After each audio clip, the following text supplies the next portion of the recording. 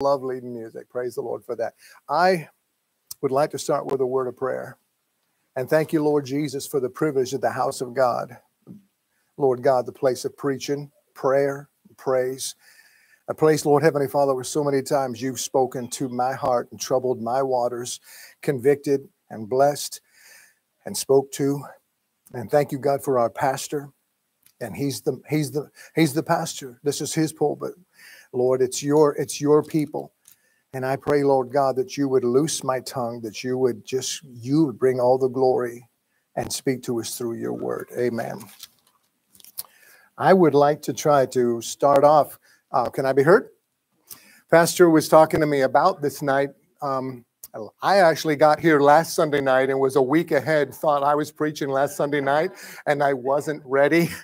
And I was in full panic. I was like, oh, what am I going to do? What am I going to do? Lord, I'm going to preach something, but I don't know what it is. And then Pastor said, pray for Brother John. He's preaching next Sunday. And I was like, yes. So I got a hold of God this week. Amen. And but he asked me if I might consider a military or a Memorial Day theme. And I'd like to start off with that, if I may, before I actually break the bread of life. But what I'd like you to do is come with me in your minds right now.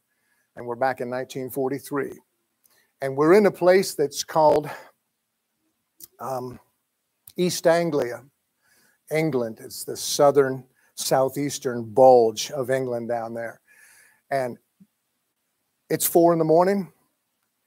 And it's not been real quiet all night, but there's been clanking and the sounds of maintenance being done during the night. And there's been some sounds, but during the night, hundreds, yea, thousands of aircrew have been trying to get sleep. It's been said by historians that when bomber pilots would first get to England, to the 8th, they would show up confident, and some of them cocky and kind of brazen. And as they would get off the buses or trains and they would walk onto the base that they were stationed at, there's bases all over East Anglia. They would meet pilots who were walking around, gaunt-looking expressions on their faces and bags under their eyes, walking around like, and I hate to say the word, but zombies. You know, walking around, and these guys would see that and have taken back many times. But about 4 in the morning, men would start to wake up or be woken up, and they'd get up and they'd grumble into their clothes, and they'd head to breakfast. And they'd get a plate of many times nothing more than powdered eggs and some kind of mystery meat. That's a military thing, mystery meat. But you couldn't always identify it, but man, you were glad to have it. And they would suck down as many cups of coffee as they possibly could. No French vanilla, most of the time not even any sugar. And these same men then would straggle out of chow hall. Now keep in mind, they're sleeping in tents or they're sleeping in Quonset huts, never very warm. And they'd head off to morning brief. Hundreds of men would come in and they'd go sit down in these rooms and they'd be all huddled forward. They'd have all their notepads. All that stuff would be on their lap. They'd be sitting there waiting for the commander to come in, and he would walk in and say, on this particular morning, August 17th, 1943, it's not a milk run, folks. Today we're going to Regensburg, and we're going to, oh, wouldn't you know, I just forgot the name of the other one, but it's a ball bearing factory in Germany and a Messerschmitt ME-109 factory. We've got to knock them both out. We got to knock out ME-109 production. We got to knock out the ball bearings so they can stop producing other things. These planes would begin to take off in the morning. These air crews would get in there. Keep in mind, a lot of these guys, now some of you ladies in here could have been married to some of these guys. All right. These guys were 18 to 21 years old.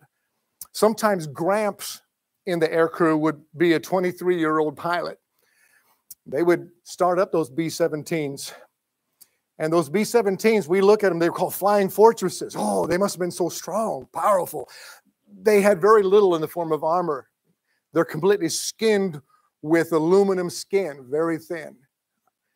And they would go up and they'd begin to climb, and the first one would take off and he would circle around the base. And for an hour or so, they'd circle around the base, gathering more and more planes, and then heading out over the channel. Well, this particular morning, as they were circling, there was no weather between England and where they were going, Schweinfurt and Regensburg.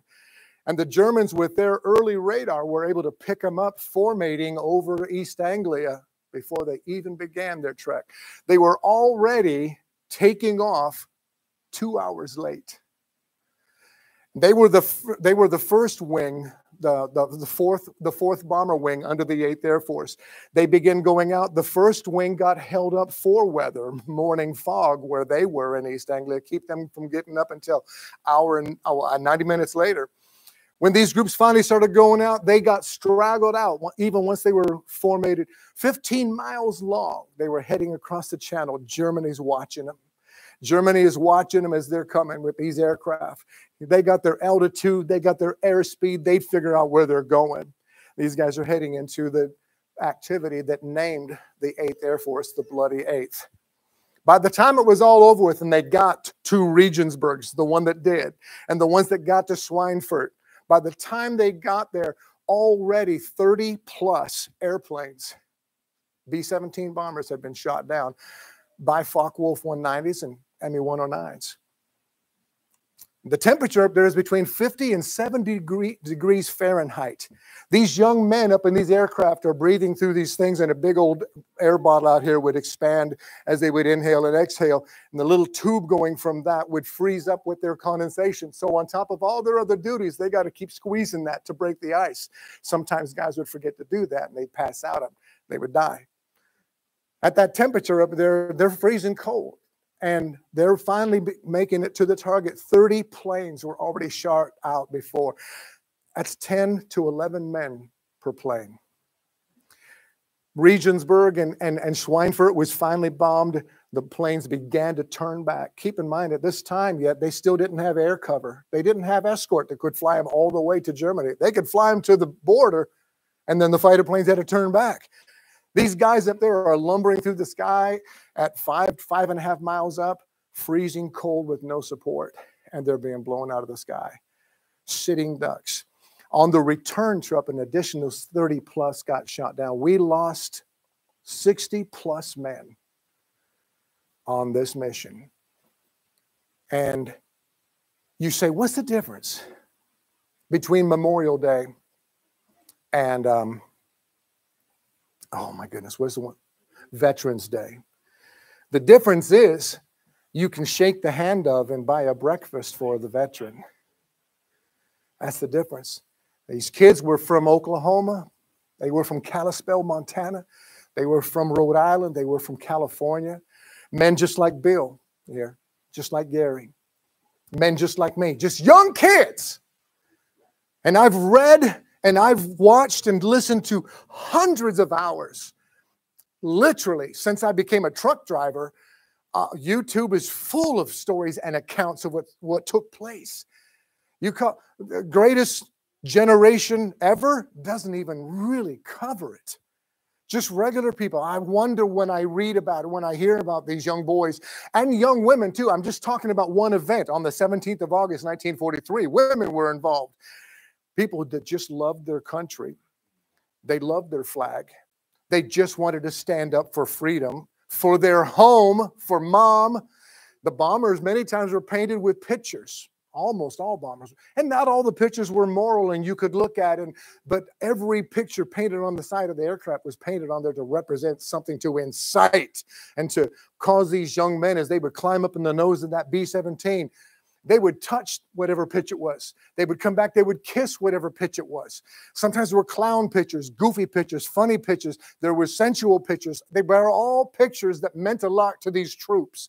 These boys sometimes would go over there and get shot down and killed and obliterated on their first mission. The Bloody Eighth, decided that they had to fly 25 missions. Their entire plane, their entire crew had to complete 25 missions before they could come back. And they didn't all make it. Just in that one mission alone, we lost over 600 men. And I want to talk about the sacrifice that these men made. As we in this room, I'm preaching to the choir in here. Most of us in here, you know, we've been going to church a long time. We know the Lord. We understand. We appreciate decency. And we appreciate the offer and the sacrifice that Jesus Christ made for us. But we're free today because of what took place 80 years ago. And we're at a point in America's history again where I don't know where it's going next.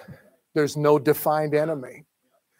And hope seems gone. I'll be honest with you, in the previous 2 years, my whole philosophy and attitude about our nation in the condition she is has been absolutely changed. I wouldn't mind if Jesus came tonight. I used to say, I want to live to see 80. I love life.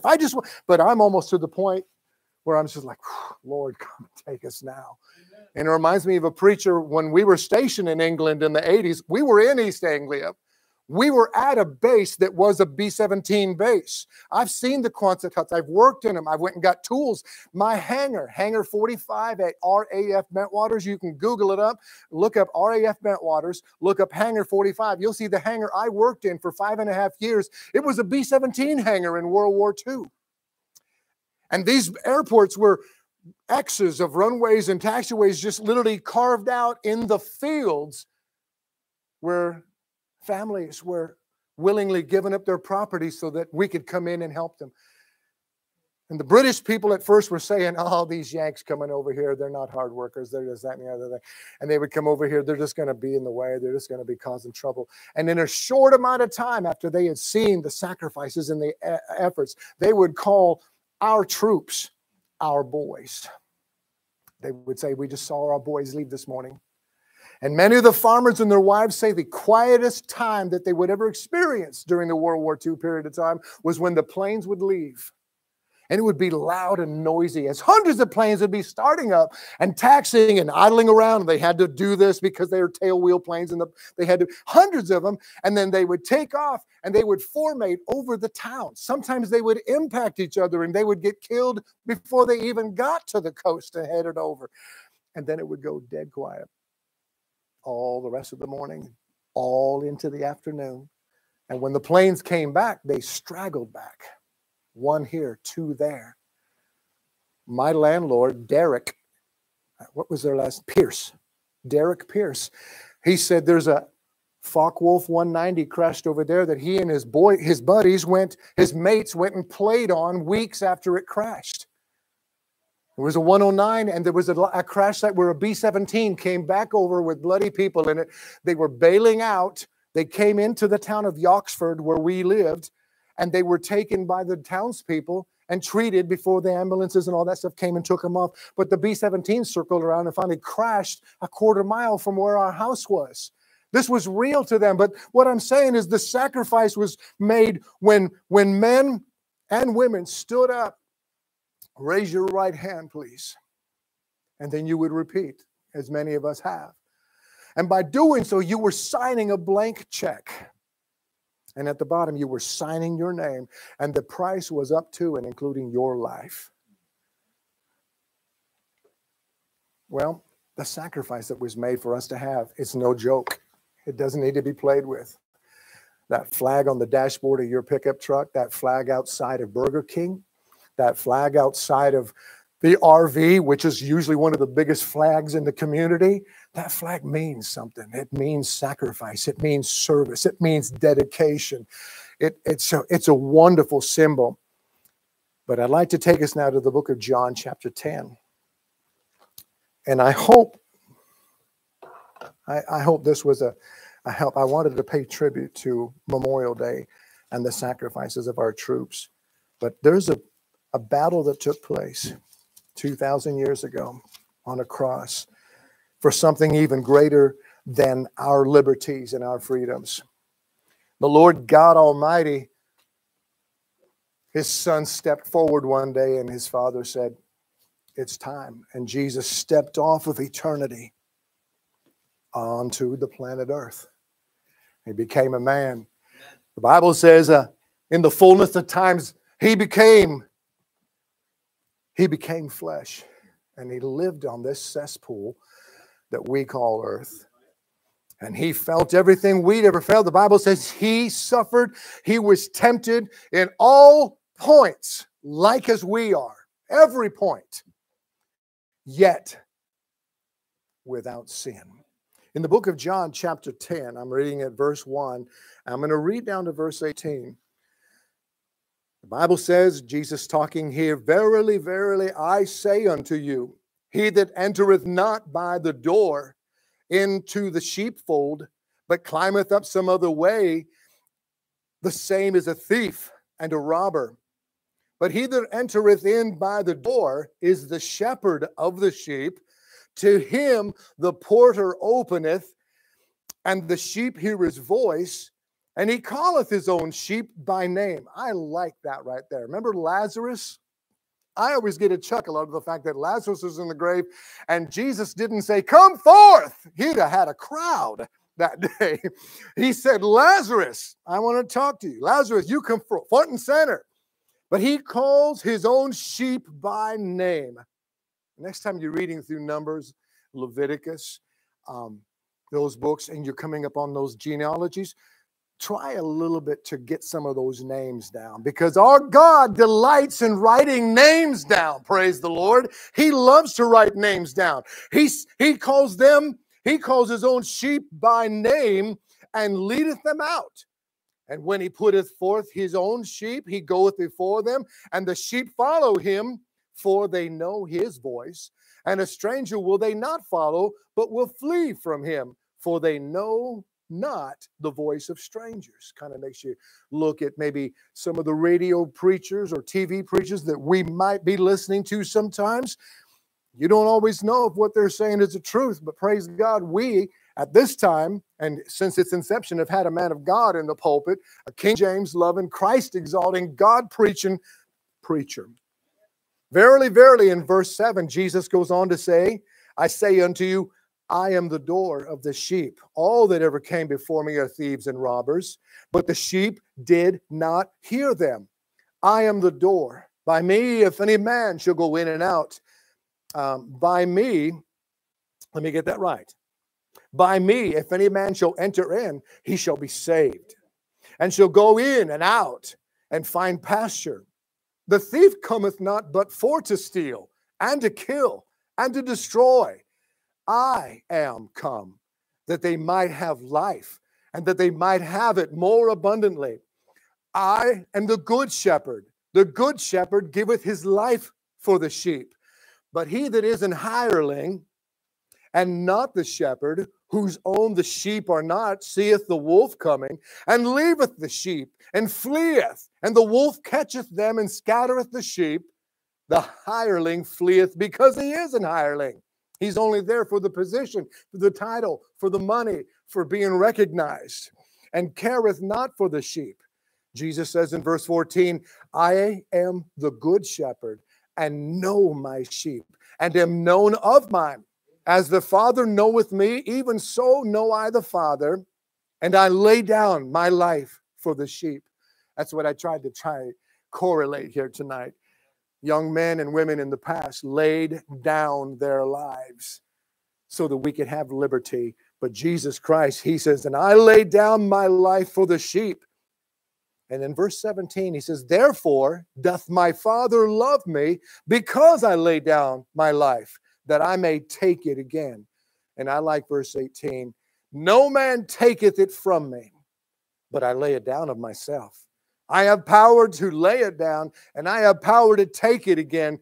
This commandment have I received of my Father." And I kind of like to just look at a few points here. You see repeatedly in there, Jesus refers to himself, and he precedes it with the word "I am." I am the door. He's the porter. He's the the list goes on. I got a small list of what Jesus is to look at right here. He says, "I am the good shepherd." I am the good shepherd. Some things that Jesus is, first of all, he's the bread of life. Now, when I started this message earlier this week, I had grandiose ideas of being theological and being all this kind of, and I started looking for names, and my soul, I got lost fast. I'm just a Joe citizen. That's all I am. I'm just a Joe citizen. But in John chapter 6, you see that Jesus Christ is the bread of life. He's the water of life. He's the light of the world. Look with me at John chapter 1. in John chapter 1. He's the light of the world. You know what? I don't know about you. My wife and I were driving home today, and I made the comment, doesn't that sun feel so good shining on our heads from, and it did. It just feels so good when that sun peeks through. But in heaven, there's no need of that sun, and yet we're going to be blessed and warmed in his presence to be with Jesus. I know there's a lot of reasons and a lot of people we want to go to heaven to see. You know, and some people say, oh, I'm going to tell somebody so-and-so, I'm going to tell them such and such when I get to. I don't know about that, but I do know when we sit up inside heaven, we're going to see the very things Fanny Crosby saw when she walked in. Can you imagine living your whole life blind in a time when there wasn't a lot of agencies that would help people with disabilities, and the only people that would help her was those may help you, and just close friends, business associates, right around here, right around there. You go. Here's your desk. Can you feel that? There you go. And one day she passed off, and she opened her eyes the very next instant with Jesus Christ. I shall know him. To be with Jesus, he's the light of the world. In John chapter 1, I want to read a couple verses of scripture here. In verse 1, in the beginning was the Word, and the Word was with God, and the Word was God. The same was in the beginning with God. All things were made by him, and without him was not anything made that was made. In verse 4, in him was life, and the life was the light of men. Now notice, when I was looking at this, I was looking for this verse specifically, and I thought it was naming him, but notice that's a small L on the word light there. And it kind of threw me off until I got down here to verse 8. John the Baptist is talking. He's being talked about by Jesus. And John's, he confessed not and said, I am not that light. In verse 8, he says, Jesus says of John the Baptist, he was not that light. Now it's capital. Jesus is telling what John is saying, but he's telling what he's talking about is himself. He was not that light, but was sent to bear witness of that light. That's Jesus. He's the light of the world. He lighteneth every man that comes into the world. He died for every man, woman, and child that's ever been conceived. He died that every one of us could be saved. And he's the light of the world. There's another verse I wanted to look at. Okay, no, that's it for the light.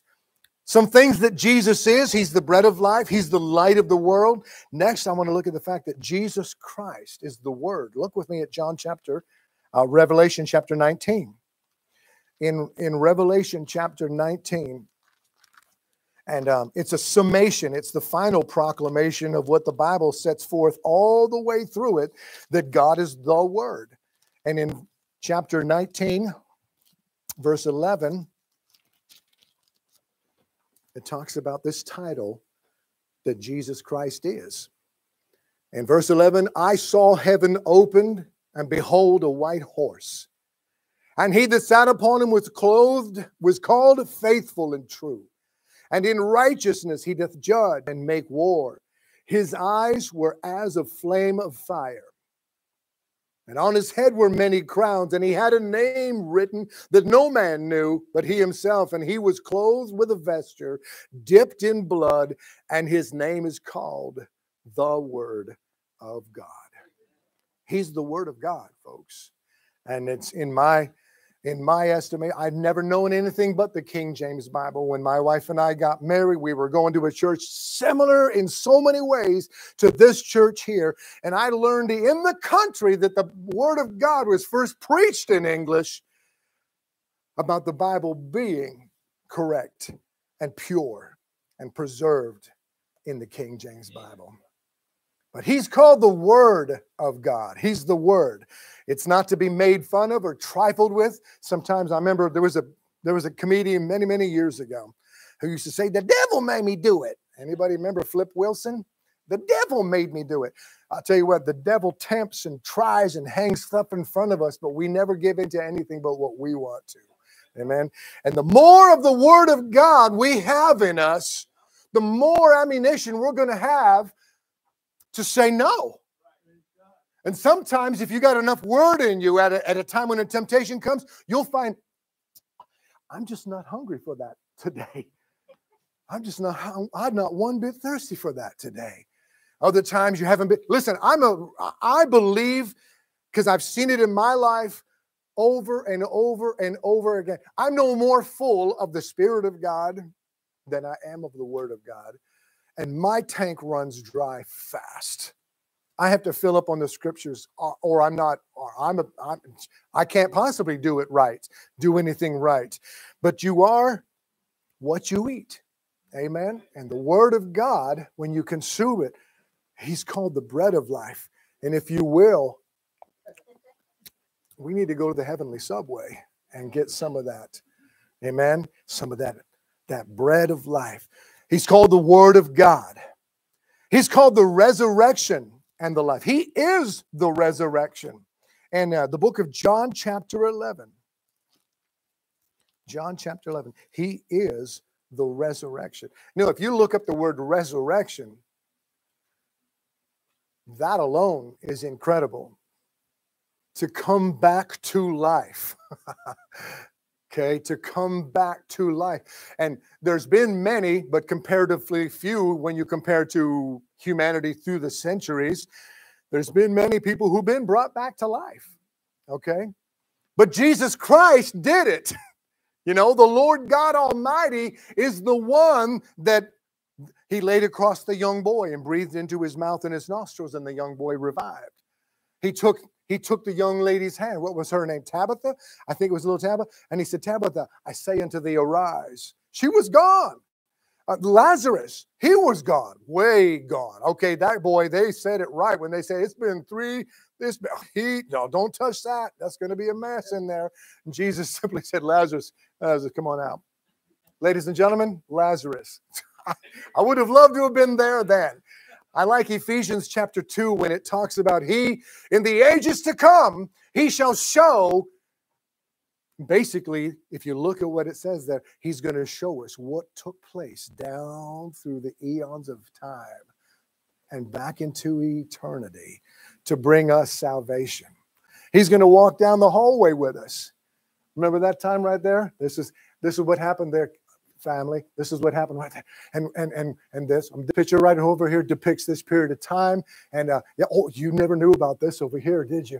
And all the way through eternity, I believe we're going to be introduced over and over and over again to things to just praise Him, worship Him for. Because really, the truth of the matter is, you and I deserve to be in hell with our backs broken. We are all as an unclean thing, and all of our righteousnesses do fade. Mine fade fast. I don't know about you. My righteousness fade fast. I'll tell you how fast. Yesterday morning, Valerie and I went out for breakfast, and I was in such a good mood. I couldn't wait to take her out. We got to the parking lot. We got out of the vehicle. We walked inside to the restaurant. I'm not going to tell you which one because it doesn't matter. What happened, and it won't happen again. But my plate came, and right in the middle of my eggs and sausage, and there was pinchers from the back of a pincher bug. Pretty good size ones too. And I don't normally do this, but immediately I was de-appetized. I was repulsed to the point I called the little lady back over and I said, I don't want to be rude. I don't want to be a jerk, this, that, and the other thing. But there's that thing in there, and we're just going to go. We're just going to leave. We're not going to, but I want to give you a tip. So I went to give her a tip, and I'm still doing okay at this time. I'm disappointed, but I'm really, so I write out the check to give her a tip, and they hand me a bill. And they said, we took your breakfast off of it, but we left your wife's on it. Well, Valerie had already told me they cooked mine on the same griddle, so we weren't going to pay it. Okay, but so I tipped the young lady, and I put my hand up on her shoulder. I said, thank you so much. You've been so gracious. You're not the problem. This has nothing to do. I want to make sure you got your tip, this, that, and the other thing. In the meantime, I got blindsided by the managers, and some other wait staff came up, and she's got the pinchers on her finger. And she goes, oh, look here. We don't really think it's an animal. We think it might be plant-based. And I lost all sanctimony. All I wanted was out of there, buddy. I didn't, because I knew I'm about this far away from saying mean things. And so I said, you know what? Okay, we're not going to cause trouble. I'm not going online with this. We may even come back, but I got out of there. That's how quickly my righteousness fades. It took one pincher bug in my eggs to make me want to say mean things. But I want you to look at the resurrection in John chapter 11, verse 43. Verse 43, and when he had thus spoken, he cried with a loud voice, Lazarus, come forth. I've already mentioned it several times. I still get gospel bumps every time I read that, because Lazarus came up out of the grave and he was whole. He didn't need a shower. They took the grave clothes off of him. They unwound him, and there he was, ready for business. But look at verse 44. And he that was dead came forth, bound hand and foot with grave clothes, and his face was bound about with a napkin. And Jesus said unto them, loose him and let him go. Brother Blake, do you remember the day the Lord said to you, loose him and let him go? How about you, Valerie? The day that I remember when the Lord loosed you and let you go. And I remember a few weeks later, we were at my pastor's house in England, and my wife was like, I just hope I did the right thing. And the pastor questioned her and talked about her profession and all that kind of stuff. And he said, Valerie, you know, from all outward appearances, you got saved. Do you remember the day when the Lord said to you, you're loosed, go free? And God's loosed us.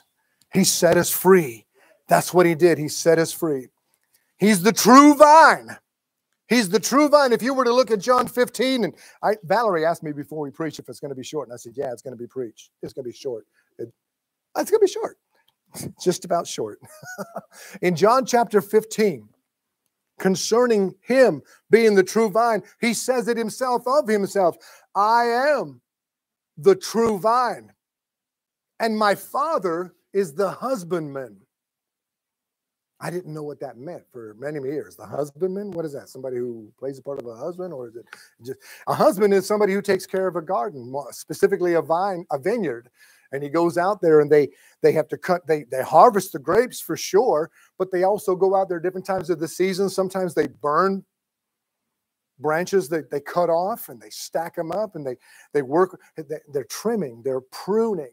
And he doesn't trim, he's not necessarily out there trimming out of discipline, but he's trimming out of lessons in our lives, trimming things away. Trimming can be painful sometimes. I know it has been with me. I've been trimmed. I've been pruned a couple times. It's like, whoa, Lord, I'm help me, God. I wish I would have surrendered sooner. Now that's happened in my life, and I wish that hadn't happened. But Lord, thank you for dealing with me as a son. Thank you, Lord, for that truth. And he's the true vine. He's the true vine. And you know, I love the way that he says, I am the true vine, because there's so many vines out here. There's so many people claiming. And I love what Pastor read this morning about when President Ronald Reagan, he said, we're not mandating a religion. We're not mandating worship. This is not what our nation is about. In fact, our nation is strengthened when all sorts of different religions and religious people and people of faith have the freedom to express themselves and to do what they do. And I'm talking all religions. You know what, Christians, we wouldn't be afraid of Mohammedanism and Confucianism. And we wouldn't be afraid of, what's the group? The Taliban and all that. What's that religion? It's Islam. We wouldn't be afraid of Islam if we were full of God's word. I'm just gonna go ahead and say that. Great peace have they that love thy law, and nothing shall offend them. I like what somebody said many, many years ago. You tell me what you're afraid of, and I'll tell you how I can control you. And that's the truth. And that's the reason, Pastor, there's some prayers I pray under my breath without even moving my lips. You call me, go ahead, call me strange if you want to. I believe the devil reads lips, or his imps do. And there's things that I'm praying about that I'm struggling with. I don't want him to know, because I know he'll take it around and say, oh, I heard about it. And he'll put out something funny. What do you think of that? And if I'm weak and not full of God's word, I'm going to give into that. Amen. I'm going to give into that. But I'm going to tell you right now, Hide yourself in the scriptures. Hide yourself in the scriptures. Some things that he is. He says, I am. That means he is. It's present.